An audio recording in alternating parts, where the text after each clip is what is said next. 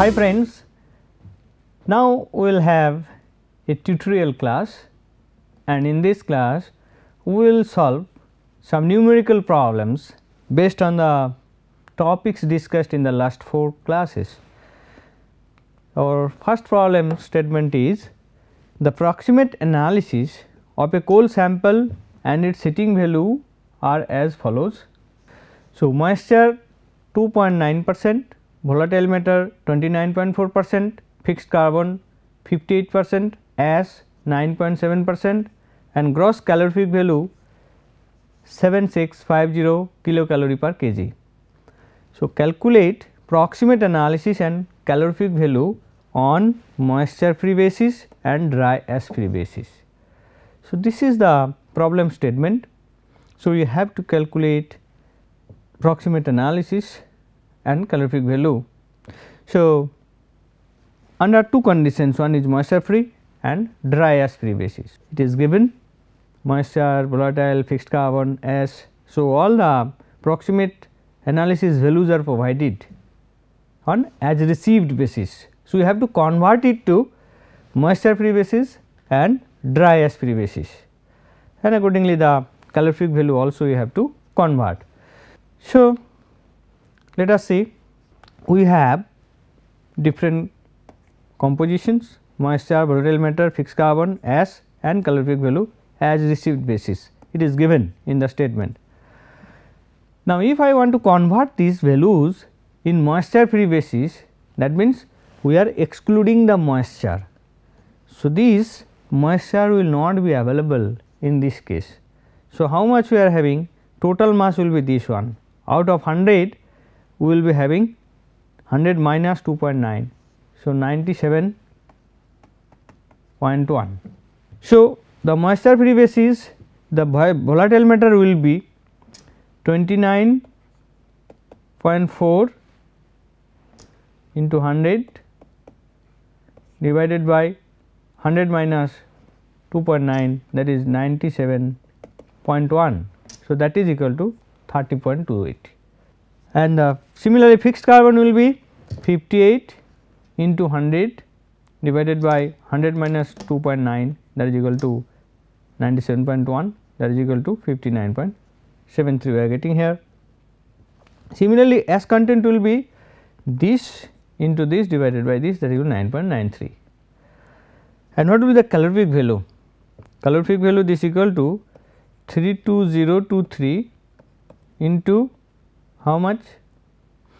100 divided by 97.1. So, that is equal to 32979 kilojoule per kg. This is for moisture free basis. Now, for dry ash free basis, we will not be having moisture, we will not be having ash. So, we are getting this plus this. So, in this case volatile matter will be 29.4 into 100 divided by 100 minus, this is 100 minus 2.9 minus 9.7. So, that is equal to 100 minus 12.6, that we are getting. So, that value is converting to 33.64. For fixed carbon we are having 58 into 100 divided by 100 minus 12.6. So, 66.36. Then what will be the calorific value? Obviously 32023 into 100 divided by 100 minus 12.6, that we are getting 36,640 kilojoule per kg. So, the problem is solved. Now, our second problem, it says during a boiler trial the coal analysis on mass basis was reported as carbon 62.4%, hydrogen 4.2%, oxygen 4.5%, nitrogen 0.4%, sulfur 0.2%, moisture 14.4%, ash 13.9%, and assume average molecular weight of ash is equal to 56. Then determine the molecular formula of the coal and the heating value on a as received basis and dry basis using the following. So, these are the relationship it is given for HHV that is equal to 0.3516 into C, that is the percentage of carbon, plus 1.16225 into H is percentage of hydrogen, and 0.1109 into O, percentage of oxygen, and 0.0628 into N, percentage of nitrogen, plus 0.10465 into S, percentage of sulfur. And LHV in megajoule per kg is equal to HHV minus 0.0244 into W minus 9 is, W is the percentage of moisture and H is percentage of hydrogen, it is given.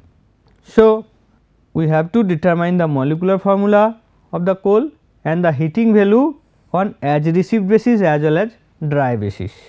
Then what we will do? Obviously, we will write the different parameters on as received basis. So, as received basis percentage of carbon we are having as per the statement 62.4, then hydrogen 4.2, oxygen 4.5, nitrogen 0.4, sulfur 0.2, as 13.9 and moisture 14.4, that is in percentage. So, if we assume that 100 gram of material, so carbon is 62.4 gram, hydrogen is 44.2 gram, oxygen 4.5 gram, nitrogen 0.4 gram, sulfur 0.2 gram, as 13.9 gram and moisture 14.4 gram. Now, what are the molecular weight of the element? Carbon has 12, hydrogen has 1, oxygen 16, nitrogen 14, sulfur 32, as 56 and H2O 18. So, how many moles are present in this amount of material? Then we can get 62.4 divided by 12, that is equal to 5.2 for carbon. Similarly, 4.2 divided by 1 for hydrogen, that is 4.2, and for oxygen we are getting 4.5 divided by 16, that is 0.28. For nitrogen we are getting 0.4 divided by 14, 0.028, and for sulfur we are getting 0.2 divided by 32, that is 0.0062, and for S we are getting 13.9 divided by 56, so 0.248, and for moisture we are getting 14.4 divided by 18, that is equal to 0.8. So, these are the moles present in this total 100 gram of the sample. So, we can write this, the molecular formula C 5.2, H 4.2, oxygen 0.28, nitrogen 0.028, sulfur 0.0062 and as 0.248 and H2O 0.8. The one part we are getting the molecular formula, then we have to calculate the heating value both in as received basis as well as in dry basis. So, we have to convert these values, percentage values from as received basis to dry basis. So, how can you do it? So, dry basis means we will not be having any moisture. So, here we are getting 62.4 into 100 divided by 100 minus this moisture, that is 14.4. So, it is coming to 72.89. Similarly, we are getting hydrogen, that is 4.2 into 100 divided by 100 minus 14.4. So, 4.91. Similarly, oxygen will be 5.26, that is equal to 4.5 into 100 divided by 100 minus 14.4, and here also we will get 0.4 divided by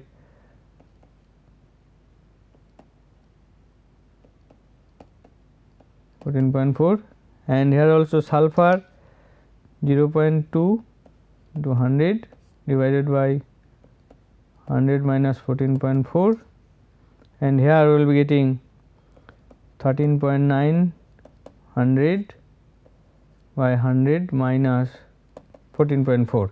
So, these are the dry basis compositions we are getting for different elements.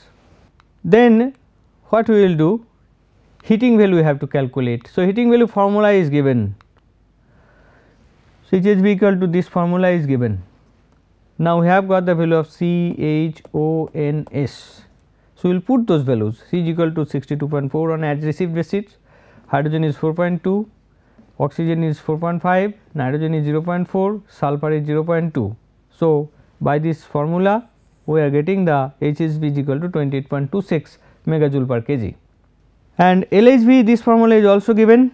So, HHV equal to this one 28.26. So, minus 0.0244 into W is the moisture content. So, 14.4 and 9 into H equal to 4.2. So, that we are getting 26.98 megajoule per kg on which basis? As received basis. But if I use this formula on dry basis, this value will change, percentage of C, percentage of H, percentage of O, percentage of nitrogen and percentage of sulfur. So, accordingly our HHV value will also change. As shown here, this is the formula. So, carbon content is changed to 72.89. So, we will put it here, hydrogen is changed to 4.91, we will put it here, and oxygen is changed to 5.21. So, we will put it here, and nitrogen is 0.47. So, we have put here, and then sulfur is 0.23 and the value is coming 30.81 megajoule per kg. And lower heating value is equal to, again we have formula, but what is the moisture in this case? Is it dry basis? So, we will not have any moisture. So, the W equal to 0 and H equal to 4.9 as it is converted, that is 4.91 we can write. Then LHV is equal to this and as this one. So, it is coming, so 29.7 megajoule per kg. So, now we are able to solve the problem. We have determined the molecular formula, we have determined the heating value, low heating value and high heating value on the basis of as received basis and dry basis. Now, we are coming to problem number 3. The statement is to determine the water equivalent of a Bohm calorimeter 1.165 1 gram benzoic acid sample, high heating value 6318 calorie per gram was used. The experiment produced a net corrected temperature rise of 3.077 degree centigrade. The acid titration required 11.9 ml of standard alkali and 8 centimeter of per 45 C10 nickel chromium fuse wire was consumed in firing. So, determine the water equivalent of the Bohm calorimeter. So, this is our problem statement. So, we have to determine the water equivalent of the Bohm calorimeter. So, we have some formula that is equal to water equivalent is equal to high heating value into m, mass of sample taken, then E1 plus E2 plus E3 divided by del T. We have to identify the values of each term in this expression. So, what is the H in this case? H is given in the statement, that is 6318 calorie per gram. What is this M? It is given 1.1651 gram, we have taken it. Then what is E1? E1 can be calculated on the basis of C1. So, what is C1? Alkali amount of alkali solution required in ml for titration, acid titration. So, it is 11.9 ml. So, E1 is equal to 11.9 ml into 1 calorie per ml. So, the 11.9 calorie. Then what will be the E2? E2 will come from C2. We have C2, there is no sulfur as per the statement. You see here in the statement there is no sulfur. So, it is benzoic acid used, there is no sulfur. So, that is why C2 is equal to 0, and then E2 is equal to 13.7 into C2 into mass of this. So, that is equal to 0, and E3 is coming from C3. So, 2.3 into C3 as it is say 45 C, as it is we are using 45 C10 nickel chromium fuse wire. So, for this expression is applicable. So, 2.3 into 8 centimeter it is used. So, 8 into this 18.4 calorie. So, now, we have got all those values and del T value is also given. So, what will be the W? This into this one plus this one plus this one divided by del T. So, we are getting 2402.1 calorie per degree centigrade. So, this is the water equivalent of the calorimeter. Now, our problem statement is for a coal fired utility boiler, the temperature of high pressure steam would be about 540 degrees centigrade, and T cold the cooling water temperature, the cooling tower water temperature would be about 20 degree Celsius. Then calculate the Carnot efficiency of the power plant, and they are very simple. If we see what we have to do, we have to convert this centigrade to Kelvin, and then 540 degree centigrade convert it to Kelvin and 813, and then T cold 20 degree centigrade, it is equal to 293 Kelvin. Then what is the Carnot cycle? We have some formula, that is efficiency equal to 1 minus T cold by T hot into 100. So, what is T cold? 293. What is Th hot? That is 813. So, we will put this value and we will getting the 64% efficiency. In this connection, one problem we may discuss here also, that a thermal power plant is producing electricity throughout the year. So, in winter and in summer, in which case the thermal efficiency will be higher. So, if we use this equal to 1 minus T cold Th hot. So, as the thermal power plant is the same technology you are using. So, say boiler, say supercritical technology or subcritical, whatever may be. So, Th is fixed. So, efficiency summer Ts T cold, that is related to cold, that is ambient temperature we are using for this, if it is. So, T summer, and if it is for winter, we are getting winter. So, Ts is greater than Tw. So, when Ts we will put here, obviously the efficiency will be lesser, and we will put Tw here, we will get more efficiency than that when we put Ts in place of T cold. So, that is why in winter the efficiency will be higher. Now, the problem statement number 5.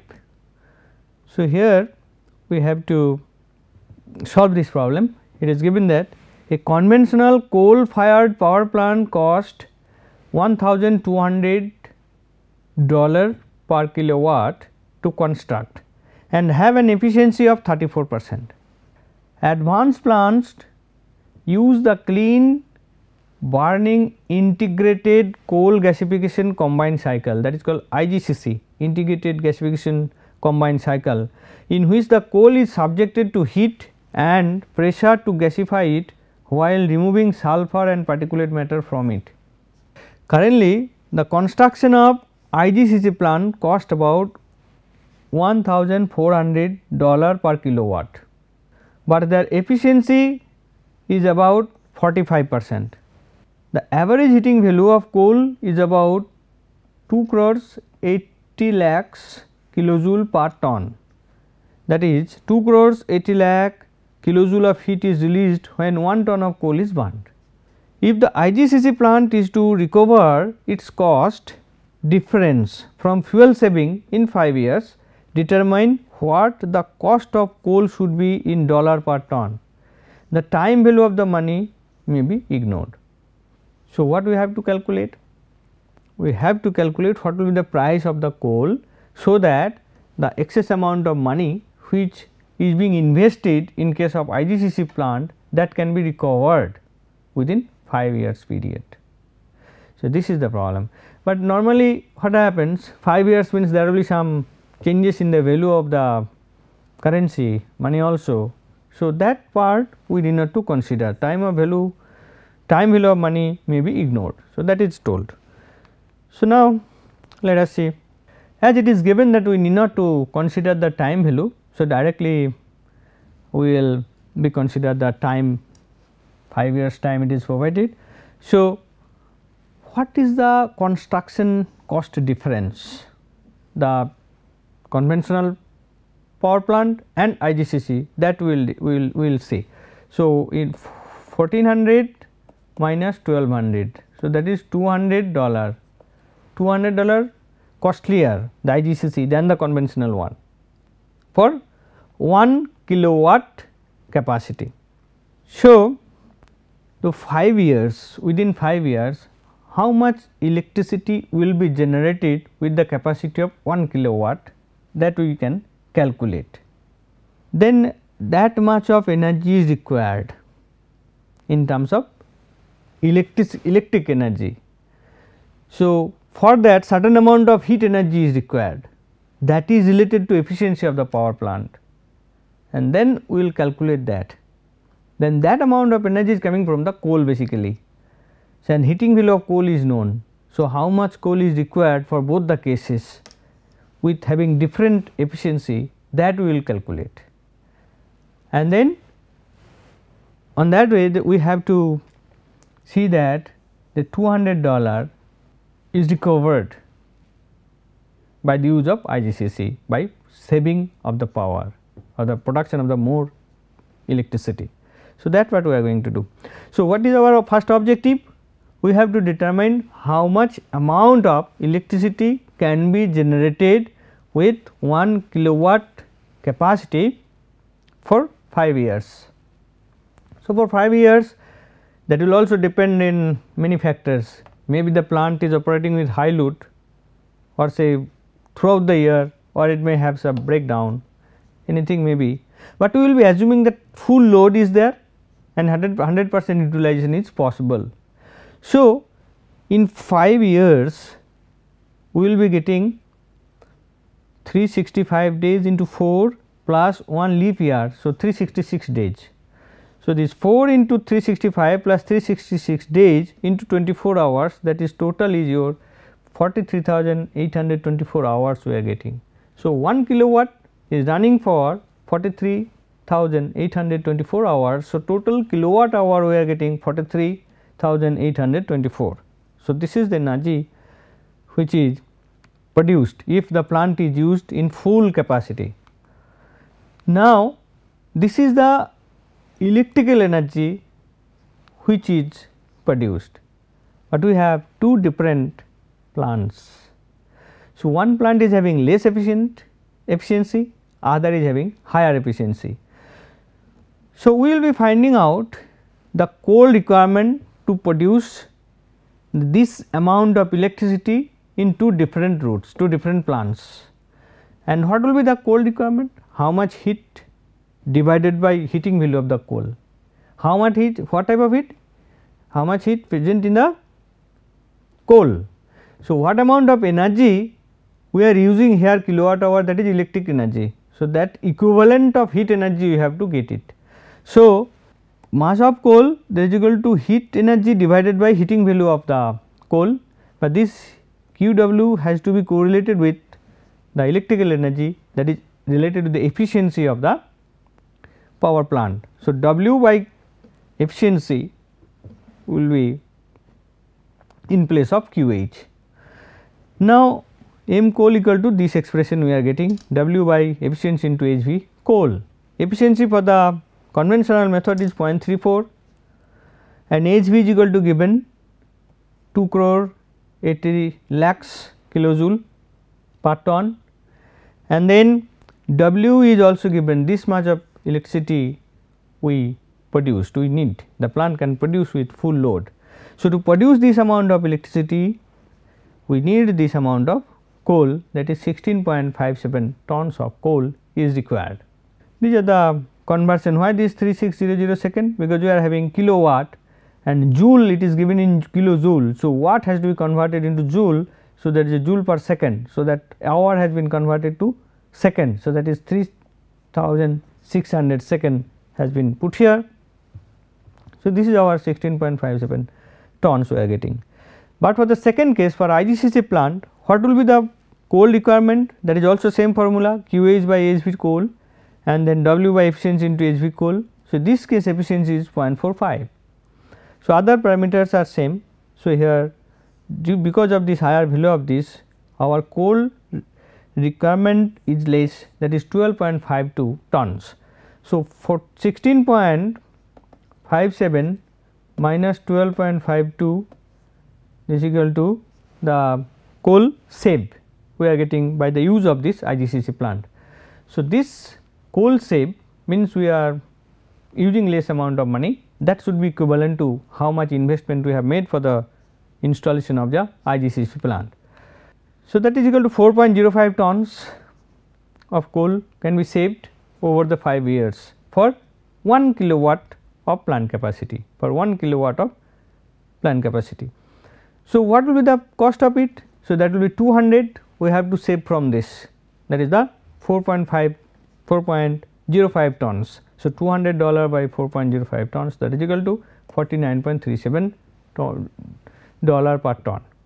So, that was the question which was asked. So, we have solved it now. Now, it can be possible that plant is not running with full load.